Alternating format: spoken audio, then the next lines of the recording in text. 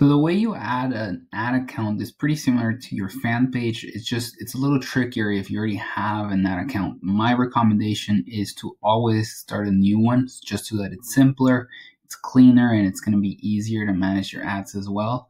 But you go to ad account, same thing, business settings. Under pages, you're going to see ad accounts, and you're going to see same thing button. You click on add. So you can add an account, you can request access to an existing account, or you can create a new account. I always say create a new account.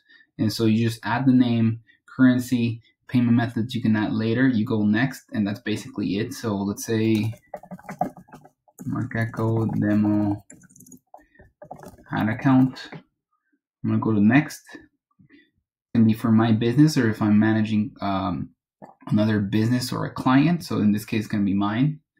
I add it. I have too many ad accounts at this moment, so I can't do it because I already have one. So I'm going to go cancel, but you're basically going to have your ad account here. The other thing that you can do is request access to one or add an existing one. So I can add an account. It's going to ask you for your ID. And this is a little tricky because it's not easy to find.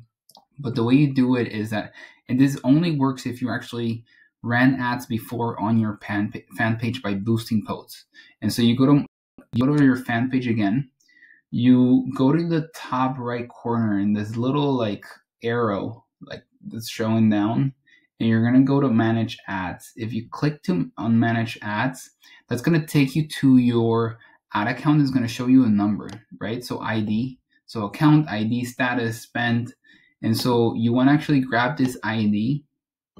You want to copy that and you want to bring that to your ID account, and you're going to add that account. And that's basically the way you add ad accounts on your business manager. So if you have an existing one, you look for that ID and you bring it back, or you can create a new one. My recommendation is always build a new one, start from scratch. It's just cleaner, simpler, and it'll be easier to track your spend as well.